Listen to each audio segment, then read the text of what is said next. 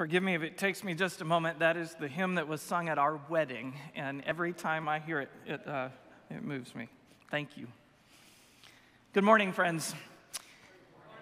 With the grace and peace of Jesus Christ, I welcome you to worship at Second Presbyterian Church in Indianapolis, whether you are gathered here in the sanctuary for worship or joining us via the live stream. We believe that God has gathered us together.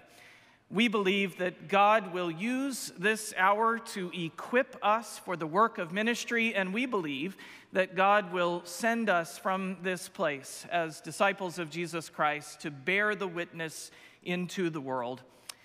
This morning we continue our year-long focus on equipping the saints for the work of ministry, and we continue our sermon series on the sacred spaces that equip us for that work. This week, we'll be considering what happens right here at the baptismal font and how what happens in this place can change the way we live beyond. So I wonder this morning, since we last met here last Sunday, which sacred spaces have brought you closer to Christ into the work of ministry over the last week? I'll go first. I saw difference and impact being made in the hallways of Children's Circle Preschool all week long. I saw it at the farmers market in our parking lot yesterday morning and through the Saturday sales from the women at Second.